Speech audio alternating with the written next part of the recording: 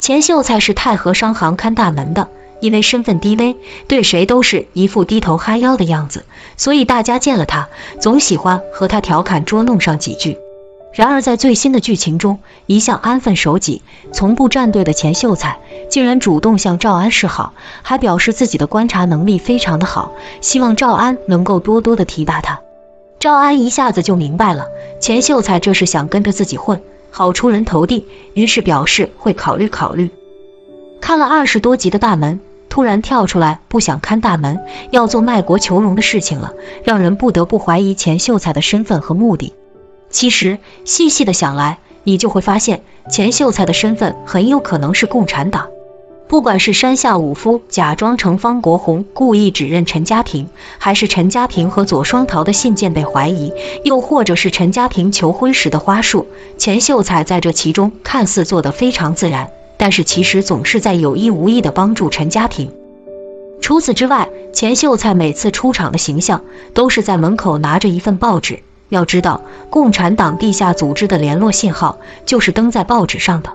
所以钱秀才看似是在看报纸，其实一直都在看共产党的联络信号。他虽然从未出过太和商行，但是通过这些报纸，大致可以了解到共产党的一些任务和整体上的走向，然后在必要的时候配合陈家平，帮他摆脱掉嫌疑。